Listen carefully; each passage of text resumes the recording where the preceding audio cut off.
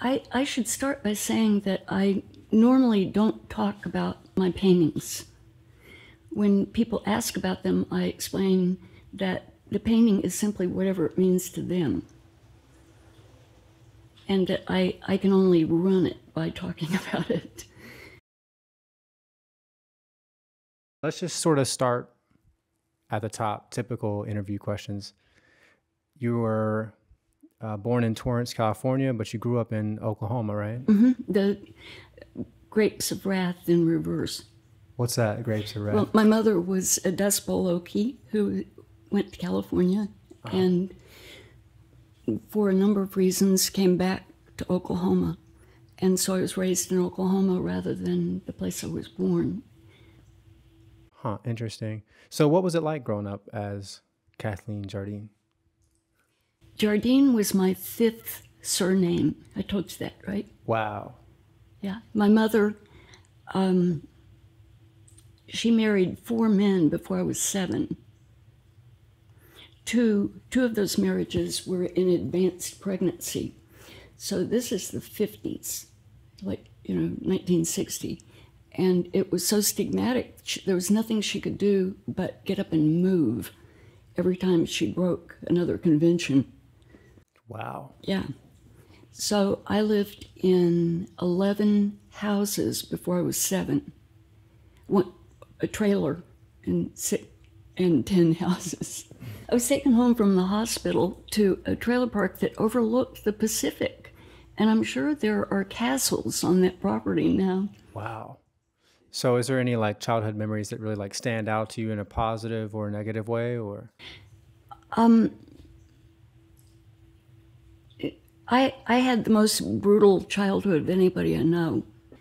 And making paintings probably saved my life. When people try to kill you, I think often the victim just goes ahead and finishes their work for them. It is so extremely confusing and depressing to be beaten to death in childhood.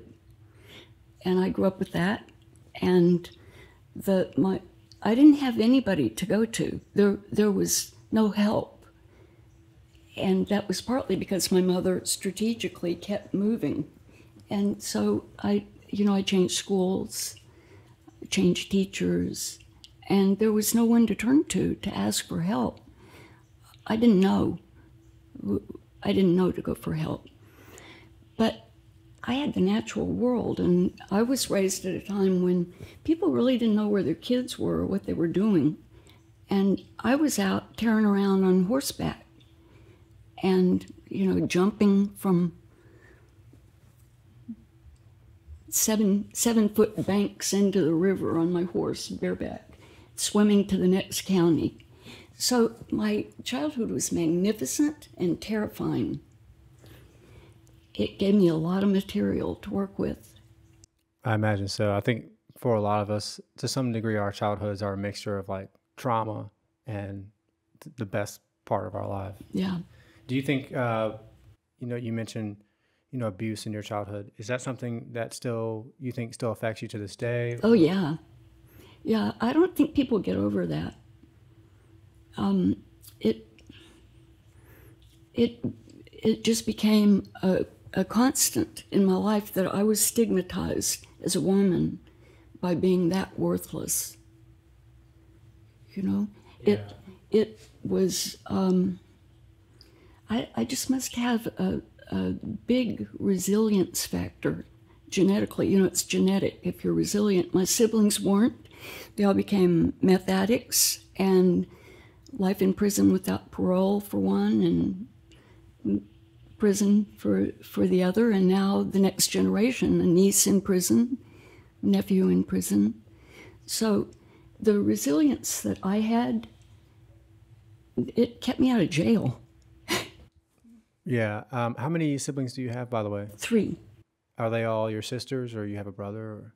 I have 2 brothers. One is indigent and homeless and unhelpable. Mm-hmm. And the other brother is life in prison, and he and I are very close. and my sister. I'm very close to both of them. They both. I was the benign influence in their lives, which of course I didn't realize growing up. But I was the safe harbor.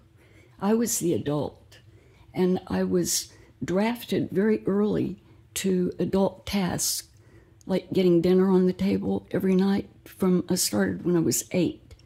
I had to go to the grocery store and plan my menus. You know, I learned to cook, keep house, iron, and I was very proud of being able to do all that. But that made me the least malignant older person in the house. Right. So it really seems like you're the one who sort of broke the chain. I did. I wish I could have taken my little brothers and sister with me, but I wasn't big enough. Couldn't do it. Right. So I want to ask, as all this is happening, you're painting already. I began, I remember when I was 3, I had this little sketch for a long time. I wish I still had it, but I drew my mother naked in high heels walking a poodle. That's kind of, there's a current of that through my work. Identifiable. At age 3, you could tell it was my mother. And breast and pubic hair, which I had observed. You know, my mother was relaxed about being naked, so I knew what women looked like. Yeah. And I was compelled. I think to paint your whole life, you have to be, you have to have some compulsion disorder. And I was compelled. I just couldn't not do it. It saved me. Wow, I think a lot of artists can really relate to that, sort of their art saving them. Do you, especially for me, because I'm a musician, as you know, and I remember there were a lot of years where I did music just sort of casually, but then there was a point where it sort of consumed me and sort of became my life. So do you remember that point when your art sort of consumed you? And Absolutely, yeah. What kind of art were you making during that time? Yeah, I brought my baby home from the hospital and I couldn't quit looking at him. And it was the beginning of making a living because people bought those little watercolors of him. Every day I'd put him down for a nap and I'd make a little watercolor of him. And I sold them for like $125. Wow. But it was a big start to my painting career. And because I'm a natural portraitist, I began getting commissions and I started making money. I've never been supported by anybody. That's unusual for an artist. They have family income or a spouse, something. Mm-hmm. So that actually sort of leads into my next question. Do you remember the one painting that really, you sold that painting and then you're like, okay, this is what I'm doing for a living? You know, that moment where you made your big break. I feel like every artist has one. Do you remember what that was like and what that painting was? Mm-hmm. But my son's pediatrician was my friend, and she came to the house with her little black bag for his first exam. So he was a week old or something. And she bought the first of my paintings. So she walked in, wrote a check for like $250 and walked out with 2 paintings. And I thought, I wonder if I could keep this up. I was 27. I'd sold a few things. What year was this, by the way? Do you remember? 1980. So the dollar was actually worth more. So that $250 was probably worth like what, $500 today? I don't know. Something a lot like that, more. probably. Yeah. Yeah. Who are some of your influences when it comes to? I was just telling you before we started that Zdzislaw Beksinski is one of my favorite artists now, and he makes nightmarish sort of stuff. And it's really scary at first, but once you get past your judgments, you're able to really admire the mastery in it. And I feel like a lot of his art speaks to me in some weird way and fascinates me. Do you have any artists who affect you in that way, maybe alive or dead? Yeah, they're all dead. I think that's the case with most artists. Like the greatest are just all dead already. Well, painting is dead. Yeah. It is. Well, I think it's changed forms. You know, it used to be on canvases like the ones that you've got here and the one behind you, but now it's a lot more digital than before. Yeah, you know about that. I don't know about that, but photography and film just meant the end of painting being important culturally. In the workshops that I've given and when I've had to give talks, I tell people that painting is dead and that I can prove it to them. And I ask them to name 5 films, name 5 actors, and some other questions like that. And I say, no, these have to be people who do not live in your community. Everybody can name 5 or 10. And I say, name 5 living artists who do not live in your community. And these are often artists and art teachers, and they can't name a contemporary artist who doesn't live in their community. Wow. So are all your like influences, are they people that you knew personally, or? My influences are Vermeer, Velázquez. They are people who looked at things with this burning gaze that they had to transmit somehow to 2 dimensions. And it's the looking that is meaningful to me, that they sat and looked at these people or imagined. They didn't have photographic references. They were not photorealists. They did not trace a projected photo and color it in, which is, most of realism now is about that. They never sat and looked. And Ken has asked me, what are the people in my paintings, what are they doing? And I said, they're modeling. He said, what do you mean? I explained, they are letting me look at them for hour after hour after hour. And I can't tell you how grateful I am to just be able to look at them and make some kind of transcription. So I'm entirely classical in that way because that was the only way to work until 1880 or 90 or something.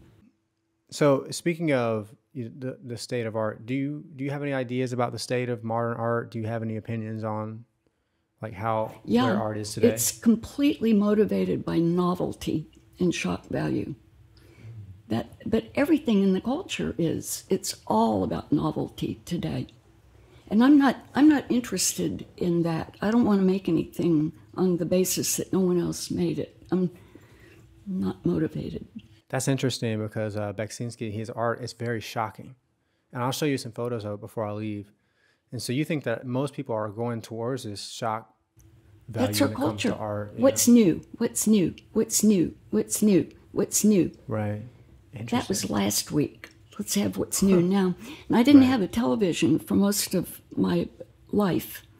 So I have not been able to keep up with the fact that people watch that and that it informs them. And when I go to a hotel, I watch TV to see what's happening. And the emphasis on novelty is relentless on television. What can be gotten past the censors? You're right, yeah. That tends to sort of permeate every industry, and that includes music as well, which has changed radically over the years. Well, that is boring to me. Novelty for its own sake is not a good idea, I don't think. I mean, it's okay, but it is part of what makes art irrelevant is that it's engaging the same thing as making a commercial. Mm-hmm.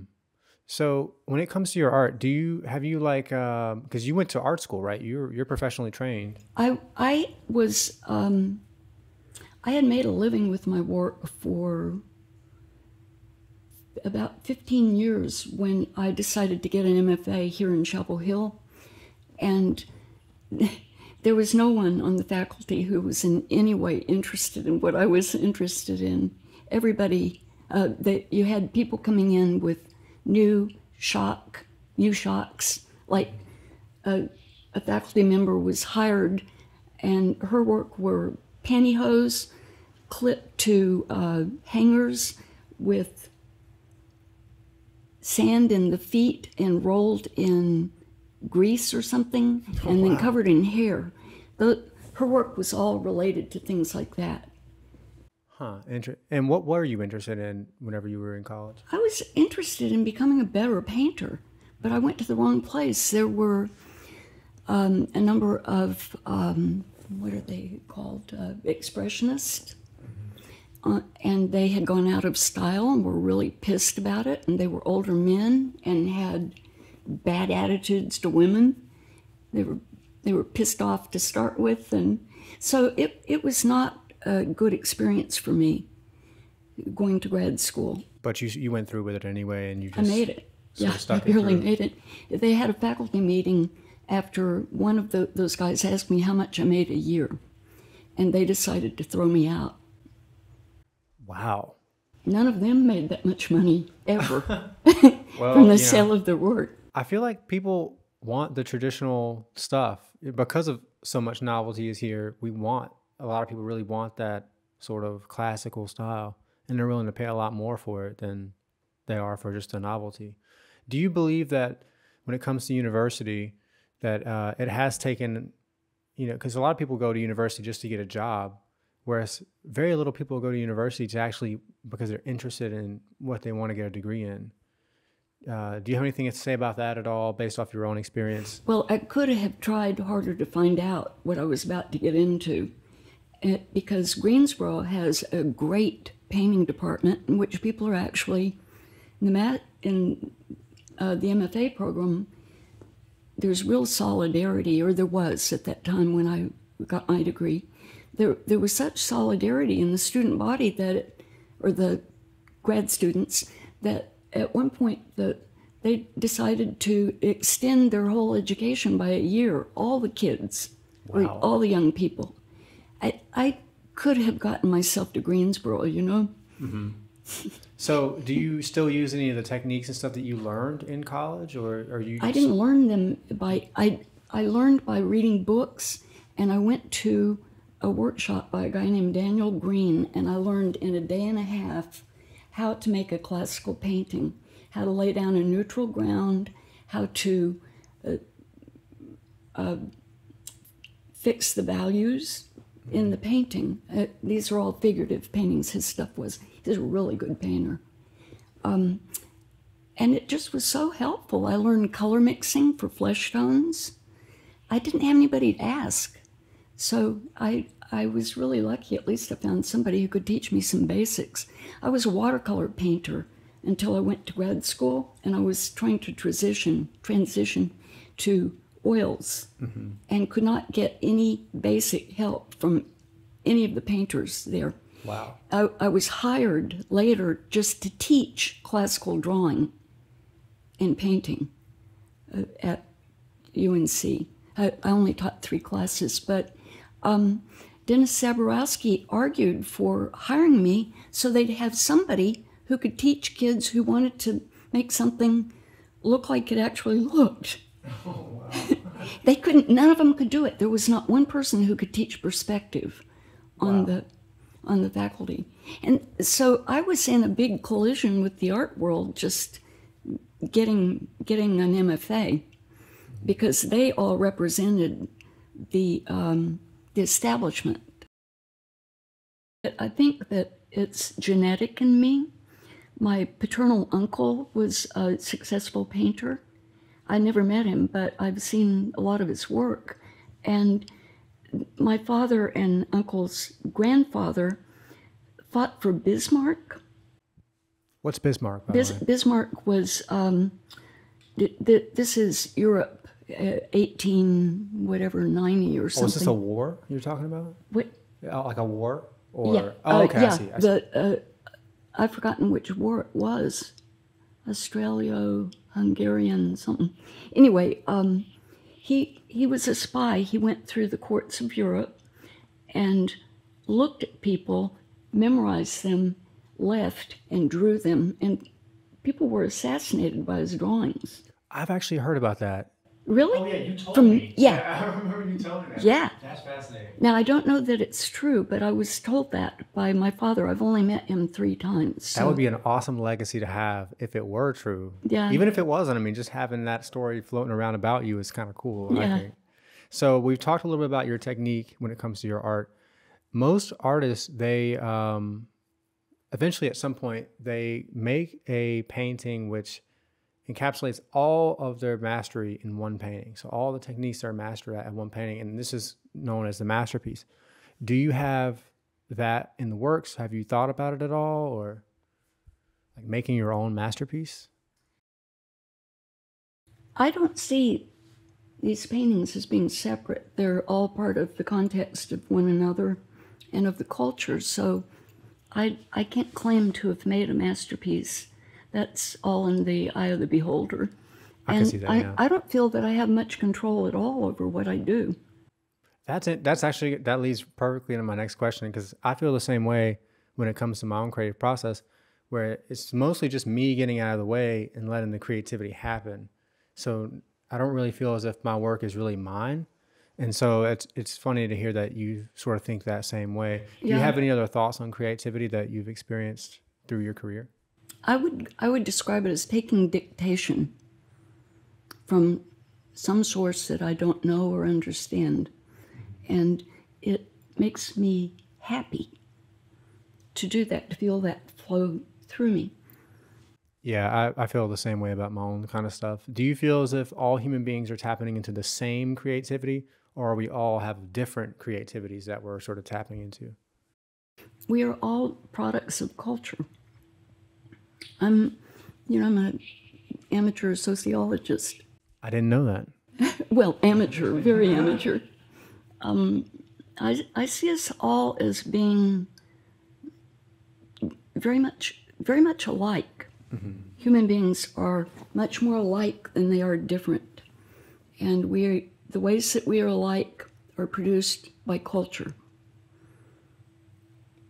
Right. So I just want to, because we're talking about culture, where do you think your art sort of fits in today's culture? Does it have anything to do with it? Do you think it has any place in today's culture? I think it's important. I think what I do is important, maybe not today, but in the future. I definitely think, yeah, and I feel that same way about my own art. It might not matter today, but 10 years or 20 years down the line, this stuff might be future classic type stuff. You know what I mean? Yeah. My question is Montaigne's question: how to live? What is the right way to live? And that I am channeling somebody or something in making these paintings. These are paintings about a kind of a classical way to live. What do you think is the best way to live? Well, for me, the best way to live is to be able to make things. I'm not a hanger-outer. I'm a maker of things. And if I'm not making paintings, I make other things like houses, gardens. For me, home is not someplace to get away from. Home is someplace to restore you. And I think that my paintings show that. My paintings say, go home. That's interesting. That's really fascinating, actually. So that actually sort of works, because I want to segue into sort of away from paintings and into your other professions. You're an interior designer. You've made this beautiful house. Did you build this? I'm not an interior designer, though. Did you build this yourself, or? Yeah, but that's I draw blueprints for houses, or I have, okay, and have helped build them right. in the beginning. There was a period where my time got kind of split half and half between developing this company, Sun Garden Houses, for my husband at that time. I designed and he built, but I had to help build too in the beginning, because we had to figure out how to make all these parts come together. Right. So the reason I asked if you were an interior designer, because it's so nice in here. And It's cozy. And I see your yard out there. You've got this huge garden. You planted all this stuff yourself. So I assume it's safe to say you know quite a bit about a lot of areas of creativity, really, not just painting. Do you know, did we talk about Future Shock? Do you know that? No, you can mention it now. What is it? What's the guy's name who wrote it? Oh, it's a book? Yeah. Okay. He says that people will become progressively more addled as the rate and pace of change accelerates. And that's what we're seeing. People are losing it just because all of the eternal verities are in play. My idea was to make a refuge that had much less change, much less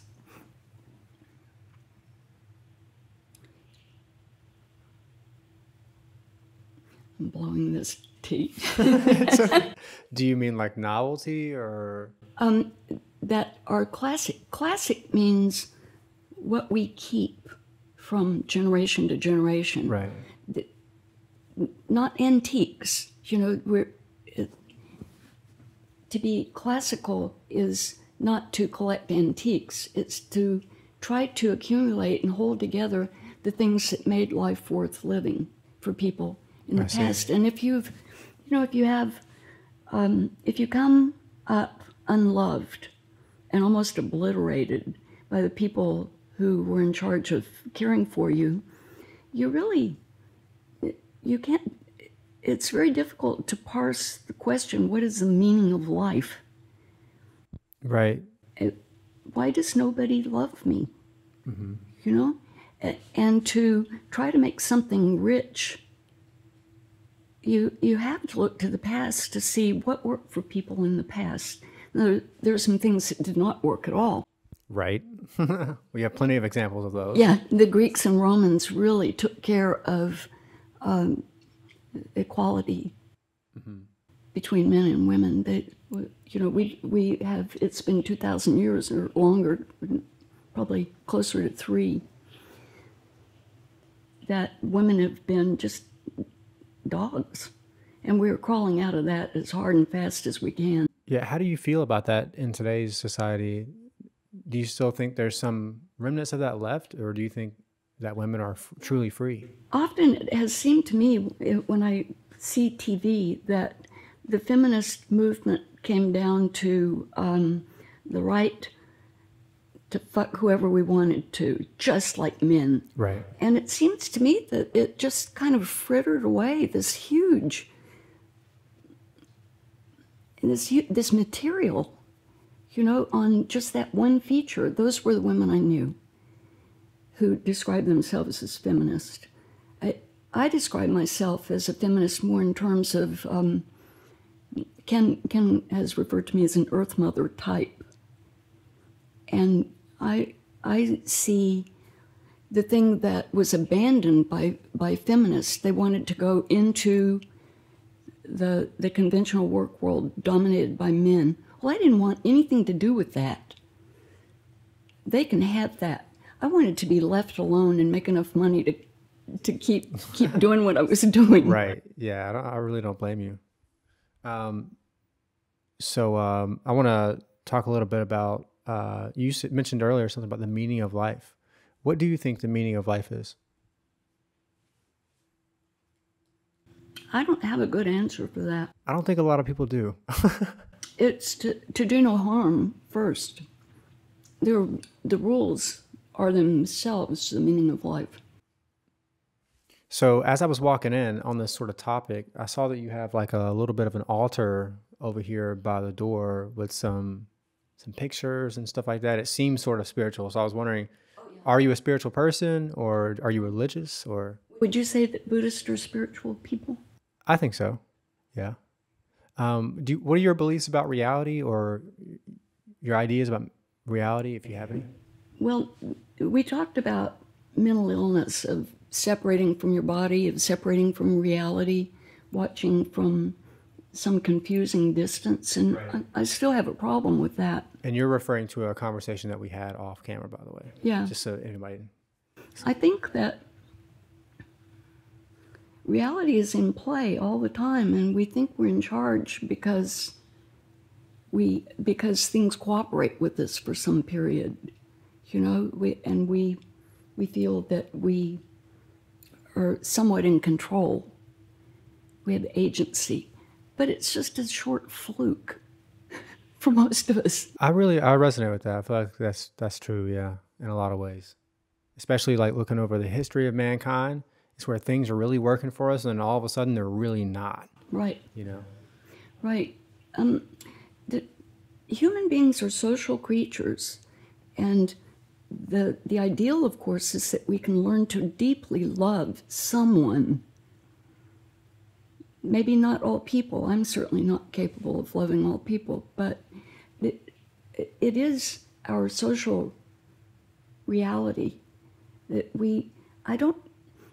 the individual is, of course, helplessly lost in all of this, but we're all still completely part of it. You have to be a hermit to escape that, and there aren't very many hermits. I feel that. We have to get along with people.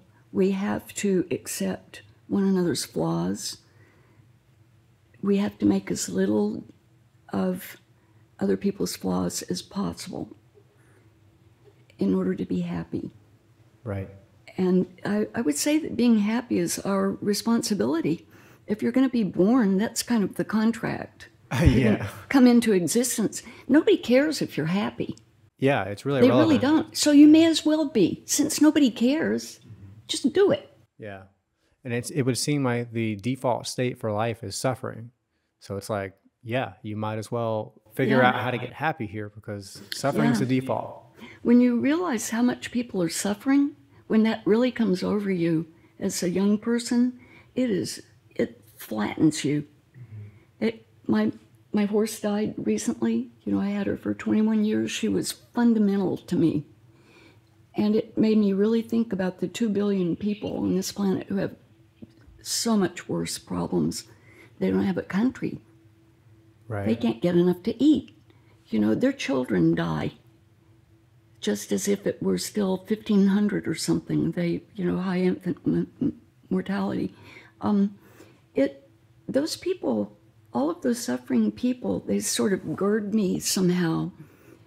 I feel responsible to remember them. I have no reason to be miserable or unhappy when you look at what so many brave people face. Mm-hmm.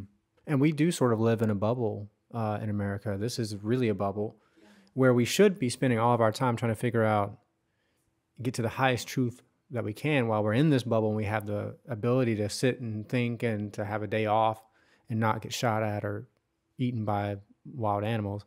But it seems like a lot of people sort of just throw that away.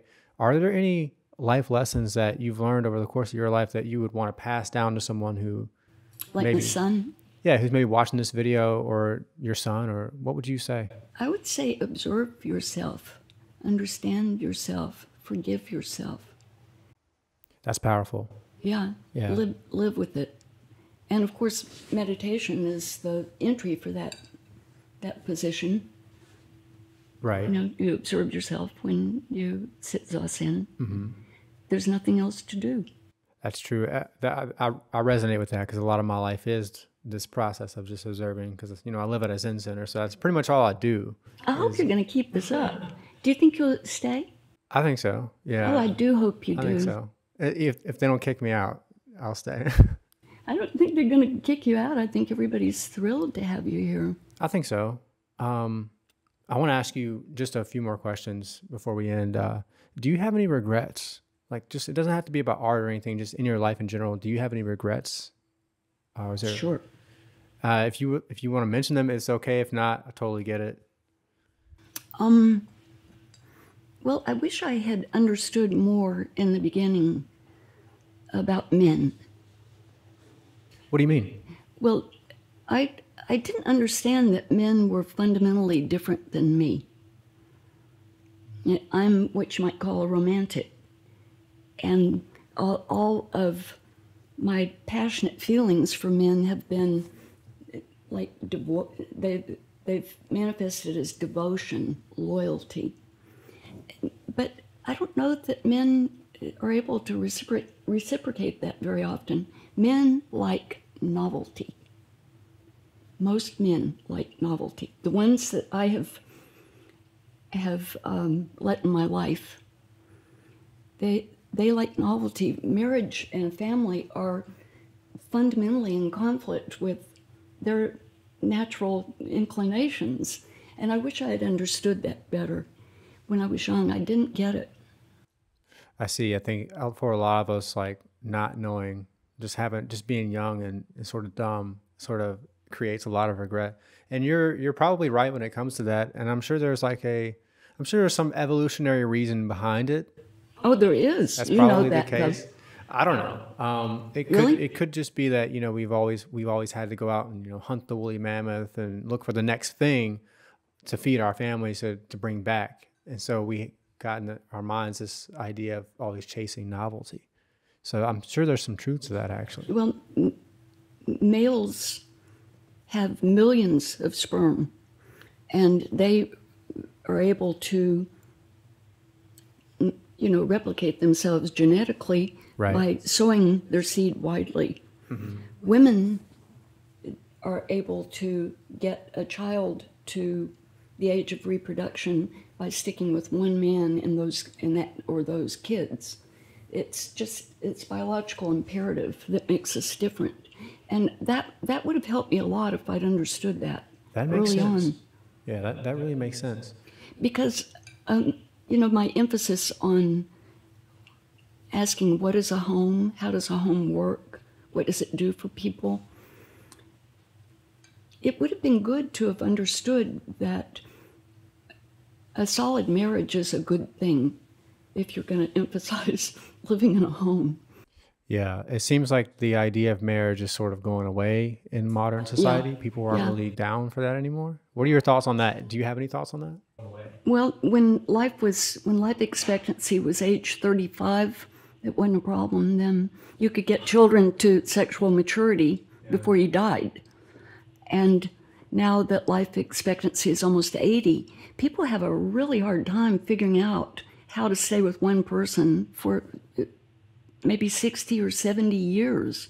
Wow. And I know people who've done it and have done it really well, but there aren't very many of them. That's a perspective I never even considered when it comes to this, that the life expectancy has changed and that we're just around longer. So we sort of get tired of the same old person. Well, and when you're not combining forces to raise children, then you become two individuals, and what is it that you have together without children? Right. You have to look at that. I was going to say that children raised in homes without fathers, the fathers don't support them, they don't Yep. come see them. That is a recipe for sociopathy. Everything that can go wrong, the statistics just go sky high. Children in fatherless homes go to jail. They're drug addicts. They kill themselves. They're criminals. It just goes on and on. So what are we going to do? Are we going to just raise children without men? I've known men who had, I knew a guy who had 7 kids from 6 different women and didn't support any of them. He was my Wow. garbage man. Well, I mean, the job seems suiting. He was good looking. I understood how they got into it with him. But Right.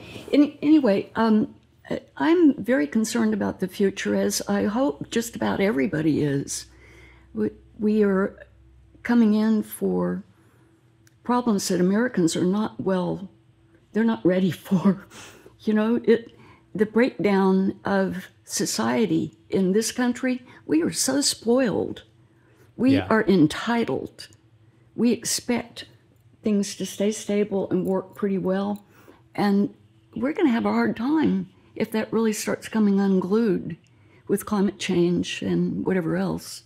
Yeah, it seems like a lot of people in America seem to think that the way that we have it in this bubble here called America is just the way that reality is, and that it couldn't be any other way. We talked a little bit about novelty in this interview, and I wonder, on the topic of fatherless children, do you think that Culture is changing. And if you don't have a mother either, which was my case, the statistics for motherless children all over the world, it increases mortality in childhood by by 100%. Wow. Just to have your mother absent or dead, your chances of dying in childhood go up twice. That makes sense. Yeah. Yeah, like evolutionary wise and just life wise, it makes total sense how that would be the case. Yeah. If you go to Europe, also, you see there are many fewer children in public spaces because their birth rate plummeted. It's weird to be in a country where you don't see children around Yeah, I in imagine cities. so. Right. Italy was a shock that way. So we're going to have many fewer children, I'm sure. Yeah, I mean, that trend is in motion. So we're gonna close out the interview here. Is there anything else that you would like to say or to talk about before we end the interview? Anything that I might have missed? I would like to say that it's very important to not dedicate your life to consumerism. I think that's a point a lot of us need to hear. Yeah. There is another book I'd like to mention called Your Money or Your Life. And it's a little set of directions for how to save enough money early that you can quit work. You learn how to live on very little. And that was my life recipe when I was young. It worked, you know. I would say that many people are discovering something like that now because of the plague. Right. Yeah, it's a lot of people are starting to work for themselves now. They're saying, you know, F the man, I'm going to do what I want to do type thing. Yeah. I think it's inspiring. And I think that when you start working for yourself, in the beginning, it's about a job, but over time it becomes a self-development process because you realize that you're the boss and the employee. Yeah. So if you want to get better results, you have to be better. And so I think that leads to people being better people, which means the society gets better. So I think this is a net positive. I agree. And that you're right, that consumerism sort of mindset is it's really holding us back, not just as a country, but as a whole of humanity, in my opinion. So I think we're going to end it here. I hope I didn't miss any important questions. I wrote most of this down. So. I can go on and on. So, but that's only because I'm talking to you. You think so? Oh yeah, you and I have many common elements, and so it's easy to talk with you. When I went to college, I never met anybody like us again. I do think that, you know, creative people are like truly creative people who are like living off of it and doing their own thing off of it are quite rare. A lot of people are sort of in between. They're like one foot in society, the other foot in their creative work. Mm-hmm. I do think that it's very rare to find someone who's sort of both feet in all the way. Yeah. So this was a great interview, though. I really enjoyed talking to you. So this is the end of the official interview. I do have several minutes of just, you know, other talking that we did after this point that I'm going to play in just a second. But I did want to say, Kathleen, thank you so much for allowing me to come on and talk to you and to see your artwork and to explore your home. It was an incredible experience, and I wouldn't trade it for anything. So thank you so much for allowing me to do that. And I hope that you've enjoyed this video. Sure. Try to set up in the same way. How much time do you have to dedicate to this? I can't imagine. I'm doing it right now. I'm trying to do it twice a month, just really like low frequency, because I find that it's really difficult for me to think about stuff to say. I don't talk a whole lot, so trying to talk. This is why I'm interviewing people, because I try to do a channel with just me talking, and I don't talk that much, so I don't really. It didn't work. But well, you speak well when you do talk, and maybe it's because you're not a blabbermouth like some people. Maybe you're right. I like being alone, and then when I'm with people, suddenly I'm really into being with people, and I want to talk with them. Oh, so you're like you're sort of like me. I'm an extroverted introvert. So I prefer to be alone, but when I'm with people, I can talk. Yeah. But I have like a social battery. There's a certain point where I can't talk anymore. Yeah, I'll start feeling made that physically way. upset. I need to go make something or read. Yeah. Yeah. Hey, I'm in that same sort of thing too, where if I don't create, it's very difficult for me to be in a good mood. Did I say anything about to you earlier about the importance of reading in my life? You didn't mention it, but if you'd like to mention it now, the camera and everything's still Okay, rolling. well, So. through a curious turn of events, 5 sets of encyclopedias wound up in my 12th home. I could tell that story, but I'll skip it. And I just sat down and read them. And I didn't read straight through, I flipped, but I read the encyclopedia right up to my SAT test. And I got out of high school a year early, and it's because I was a reader. I became interested in liberal arts. Liberal means generous, the word liberal. And it all came together for me in painting. They have a lot of, my paintings have a lot of historical references. I don't know what it's like to not be a reader. How many books do you think you've read across your life, if you could just guess? I don't know. My first many. husband is a doctor. He was a classicist. He was. He got a degree in classics. Oh, it's called okay. letters. I see. When we were in college, and I read his books, and I just kept going. I've read many, if not all, of what are considered classics. Do you have a top 5, like top 5 books that you've read? I would start with Homer. Yeah, Homer was, of course, the first written story. I didn't know that. That we have, yeah, about 2,500 years ago. Wow. Yeah. I'm going to look that up after this. Okay. I didn't know that even existed. So. Yeah. Yeah, it was interesting to me, too. I couldn't believe that that's the oldest thing of its kind that we still have. So, yeah, I could go on and on about a top 5 Tolstoy.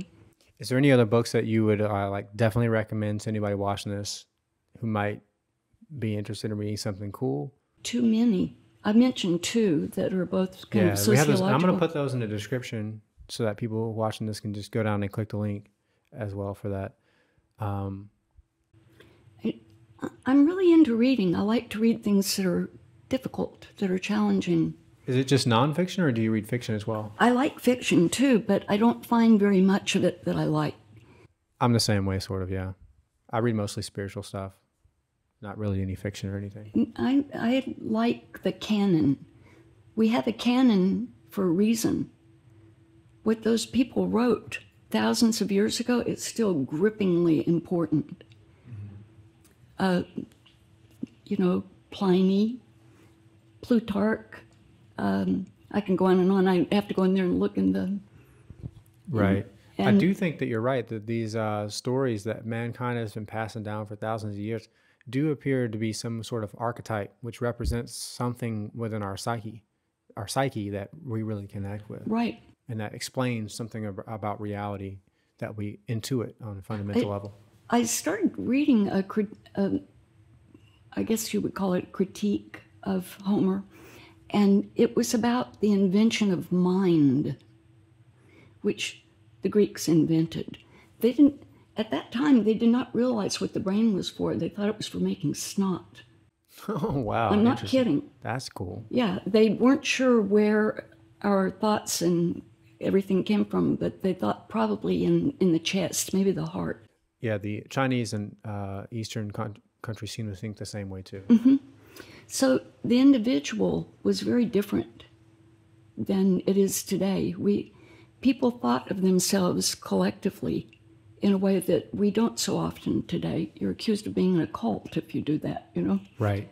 And this is funny because this is something I've been talking about recently, how there is no right worldview. And if you look throughout time, all these human beings, they saw the world a different way. And to them, it was 100% true. Like to the Greeks, they thought snot came from the brain. So that's what it was for them. That's how reality appeared for them. They believed that their lives were steered by the gods, and that very few things were actually to anybody's credit as having done them themselves. They felt that all the turns in their lives were dictated by the gods. Christianity picked that right up and went with it. Right. It seems though society today seems to be sort of a mass delusion, a mass hallucination where we're all sort of thinking in the same way. And the ones who sort of fall out of society, they're called cults. I think in reality, there is no right way to see the world at all. Do you feel that same way? Yeah. Well, I think we have some clues, and we can gently apply ourselves to the clues, as I use that word, which produced all my paintings. Right. And I think you could say that I at least have not done much harm. You could say that of me. I think that's valuable. It is. Yeah. It is. I watch people pick fights with one another over nothing all the time. Right. Yeah. As if You they have know, nothing better to do than Yeah, just pick fights. like it's dynamic and desirable, and to have an opinion on everything, to have a list of people you like and then one of people you dislike. That seems to me to often be an adult preoccupation, to develop their list, and then they deploy that in social settings. Those become the topics. I think I'm very different from my mother and her fourth husband, but we're still more alike. He was obviously a psychopath, but we're still more alike than different. Yeah, I feel the same way. I mean, my pops was not a psychopath, but I feel the same way about my dad. I'm mad different than he is, but at the same time, I'm also a lot of the same. Yeah. It's kind of creepy in a way how similar I am to him. You know, on the topic of worldviews and sort of people being angry and mean to each other, one thing that really strikes me is that what we call physical reality, despite everyone having different worldviews, that appears to be the same. We agree. Yes. So that seems to be this place where we sit right now is the unifier, this Yes. quote unquote physical I'm so reality. glad you said that. Yeah. That's very insightful for you to pick that out, because that's the problem. It's the matter is the thing I have trouble with. I don't just effortlessly, smoothly join in what you're describing, where everybody agrees that physical reality is fundamentally the same. It seems to be without context, it seems to be free of any worldview. Yes. So I sort of wonder, can you see it just as it is? I mean, that's why I do so much meditation. I wonder, is there a way to see no worldview? I think traveling is going to be so good for you. I think so. I think it'll be fun. Have you been to Mexico? I haven't. I want to go though, because I love Mexico. Go see the third world. Yeah, I don't just want to go see the nice places. I definitely want to see some of the Yeah, get the out in the suffering country. in the world and Yeah. stuff too.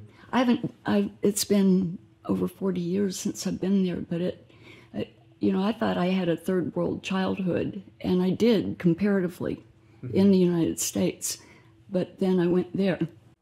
Yeah, I imagine it was not as third world as you might have thought. The population was young. People didn't live to be as old as they do here. We can wrap this up. Oh no, that's cool. I was just looking at the camera and making sure that we're not running out of like time on that. So I don't want you to get like cut off in the middle of what you're saying. Oh, I don't care. So I'm totally listening. So You if got I'm looking plenty- away, that's Yeah, you have plenty to work with. yeah. Honestly, I think even up to this point, a lot of this stuff I might put in and sort of like once the camera stopped rolling, this is sort of what Yeah. place type of Yeah. thing, 'cause this is totally off.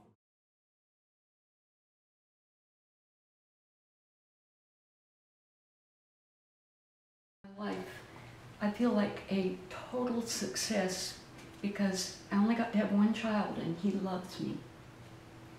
It means the world to me that I was actually able to bring somebody into being who loves his mother and doesn't feel like I just fucked him up, Right. Is that who's in this painting? This is Will. I'm gonna get a little closer Okay. so that we can This is see. Will. And what is this painting? Is this oil or? Yeah, it's oil. Let's see. Let me get over here because the light's sort of glaring through. That's a little. This is way better. Okay, so. This is called Cousins with the, Cousins with the cat and her infant opossum. And what this is about, if you know the backstory on things, I don't know that it improves the painting for you, but I think I told you is this still being recorded? Yeah, on the camera. Okay. My grandmother prostituted, my niece prostituted, and this is Justice, one of 3 children conceived in prostitution by my niece.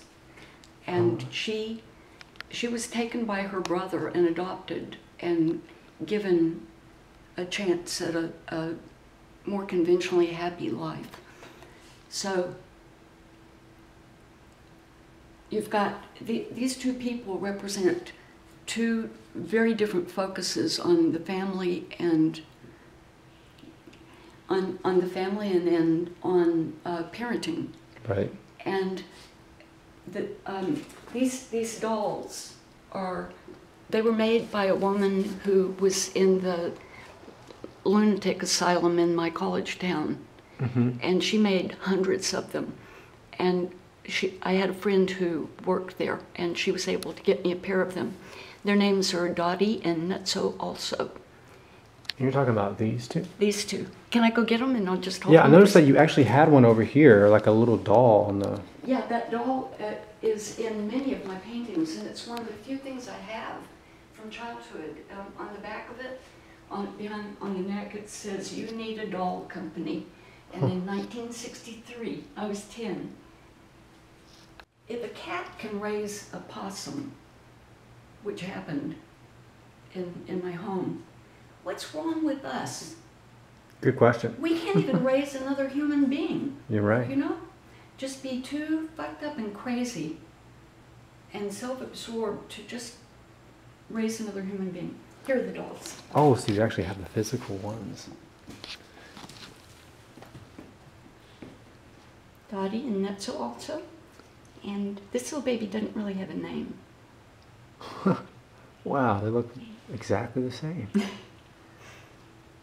That's amazing. You know, this light. I supposed to have a big party called Versenage. Ah. Classically, that was what was done. Interesting. So what about this one? Who's this in this painting? This one's harder to see because it's covered in glass, it looks like. Yeah, I bet. I wonder if you can get that at all. I can get it. It's showing up. There's just some reflection, but it's showing up there. Well, we'll take a little photograph of some of the things. Painting. This was a present from my son when he was, I think 14. We went to New York and he found these in some little shop. I'm not sure. I'm trying to get it on camera, but you can see that these little things are actually here in person. Interesting. I don't have everything. Like, I don't have this collie. You know, some of them I wish I had. Get a little closer to this so I can see it. There we go.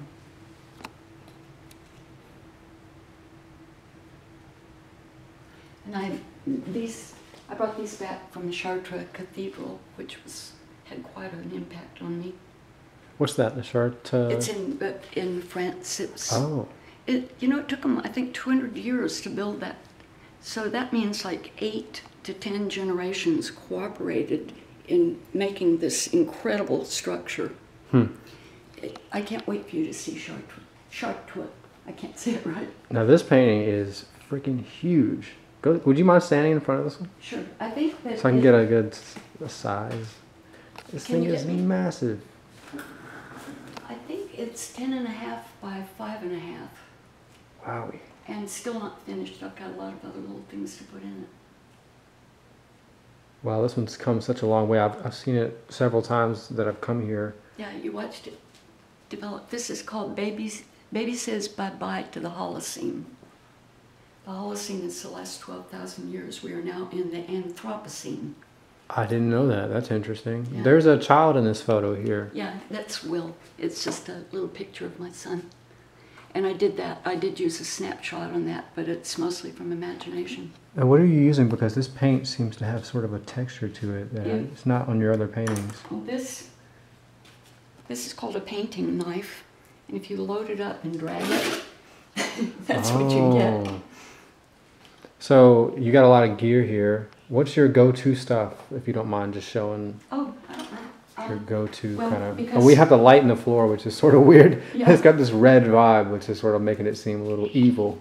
Well, I make painting medium, Okay. and Oh, what brands do you use? Do you use like a certain brand of paint? I use anything. Okay, it doesn't matter. I mean, we could go through all the paint that I've got down there. Oh, there's a bunch of stuff here. I got- I'm just gonna get a little image here. A bunch of these are Natalie's. Let me find something that's not yours.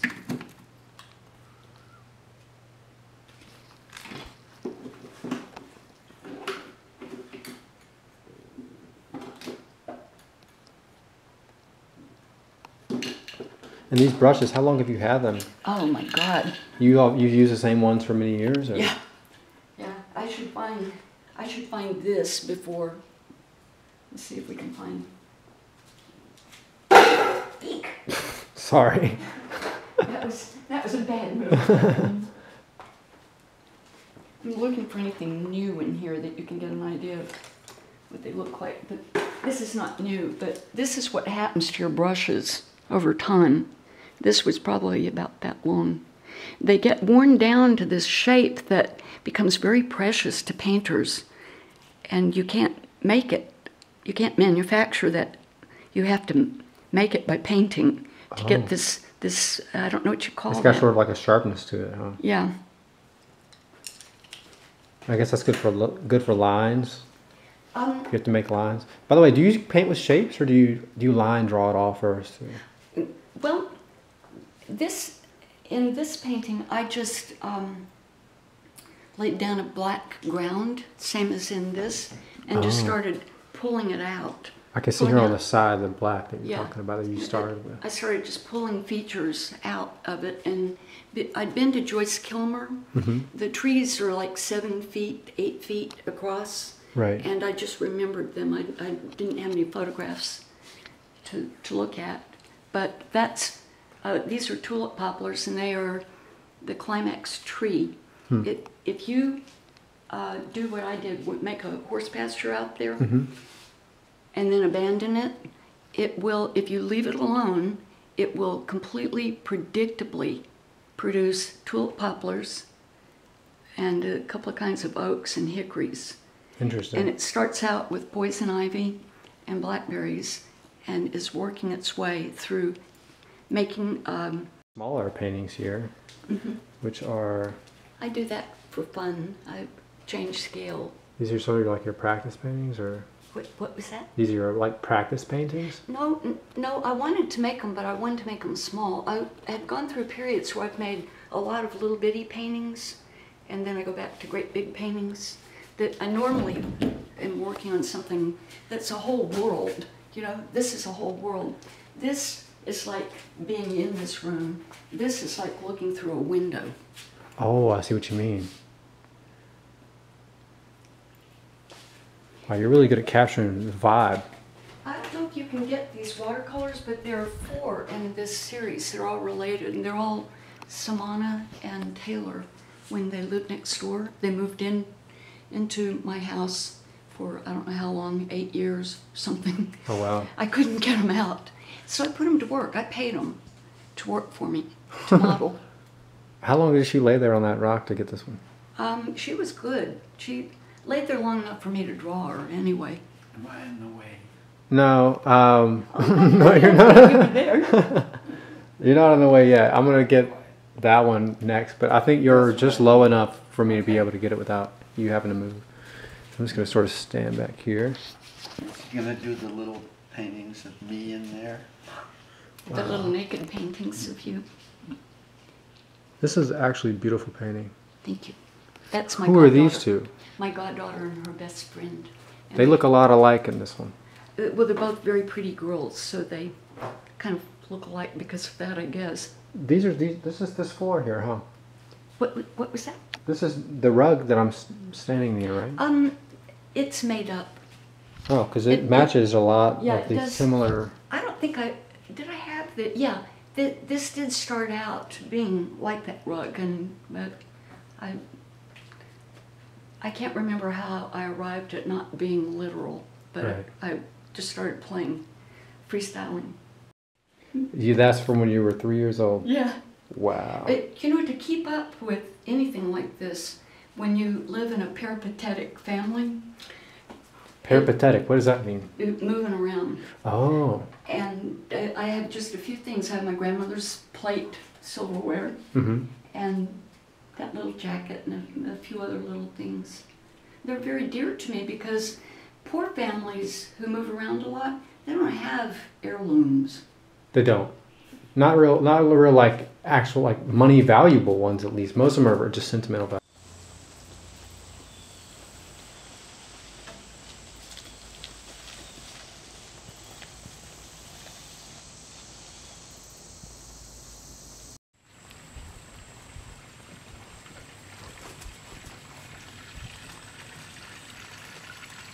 This is beautiful.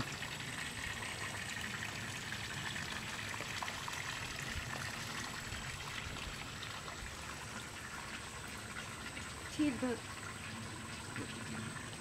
the waterfall and the color in front. You might be able to get a good photo of that. A lot of these are just volunteers. A lot of the flowers that grow just come back every year.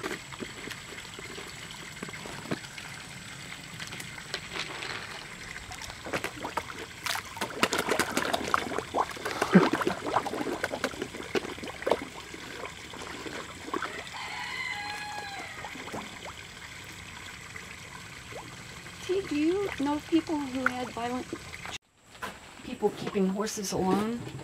Yeah. And he seems to be doing okay. I thought I was going to have to give him away. I love him. I don't want to. Babu, what are you doing? Okay, now you don't want to get this part right here. You want to get over here where you're not looking at that. Okay. Come here, my sweetie. Come here, my baby.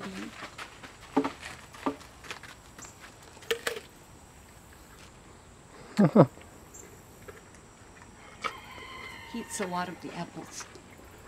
He and Zuzu ate the apples.